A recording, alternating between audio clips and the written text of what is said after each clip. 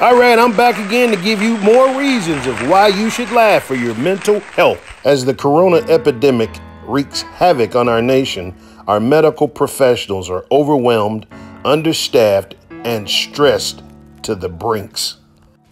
Mental health issues are now our major concern. Please laugh with me because laughter is medicine to support our medical staff. Laughter increases blood flow, which decreases blood clots. Laughter triggers the release of endorphins, which are the feel-good drugs. Laughter lowers stress hormones like cortisol, which is responsible for that extra fat in your gut. Laughter relaxes you, which activates your parasympathetic nervous system.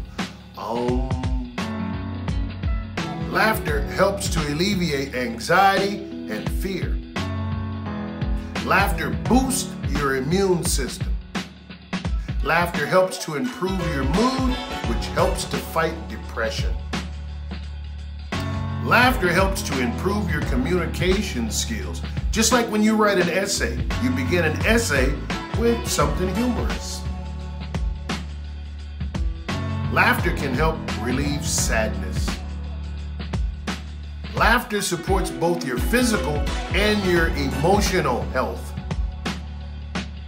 Laughter can improve your intimate relationships. Remember Biggie, once she grin, game begins. It don't hurt to dream. Laughter supports family bonding. A family that laughs together stays together. Now that you know the benefits of laughter, let's practice. Here's a joke for you. What dinosaur had the best vocabulary? The Theosaurus. Be sure and subscribe to my YouTube page and leave a comment.